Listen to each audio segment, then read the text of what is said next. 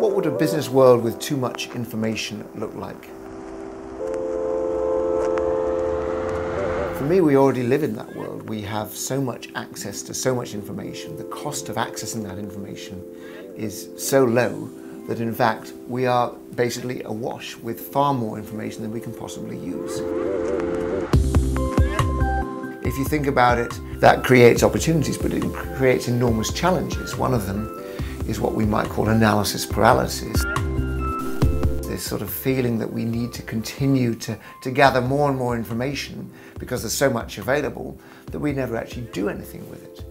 And quite clearly, if that is the problem, then the solution, if you're trying to be a little bit more decisive or actually get things done, you've got to become much smarter at knowing when to stop gathering information and when to start acting on it. The Nobel laureate Herbert Simon, in fact, came up with this insight 50-odd years ago. He said, in a world where there is a surplus of information, the scarce resource is our own attention, our own capacity to attend to the right information.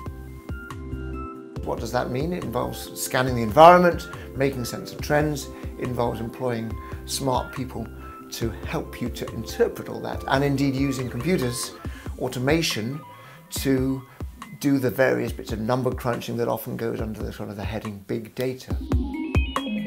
But that is necessary and not sufficient. If we want to be successful as an organisation, we need to do all of that stuff. And in addition, we've got to then start figuring out the right ways of applying our judgment so that we can bring, if you like, the human touch to all this codified information. Because of course the risk is that if we're all codifying and processing data in the same way, we're all coming to the same answers.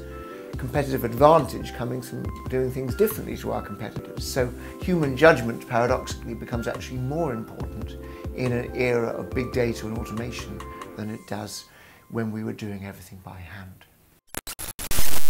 I'm actually more interested in those companies that have figured out the way of getting the right blend between analysing information and making smart decisions on the basis of it.